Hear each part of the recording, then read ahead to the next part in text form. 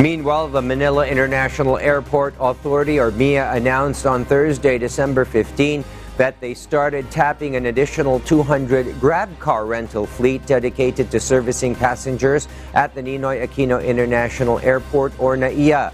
The additional Grab units are dedicated to pick up passengers from NAIA, and it would return to the airport for another pickup after dropping the passengers off.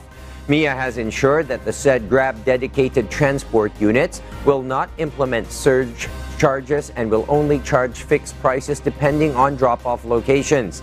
They clarified that the regular Grab cars and taxis with surge charges anyone can book even at NAIA will remain available and will not be affected.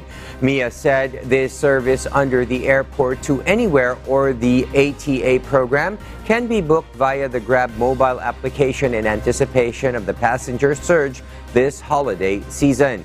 The MIAA management is expecting an increase of 13 to 15% in the passenger volume during the holiday rush, or from December 15 to early January of next year.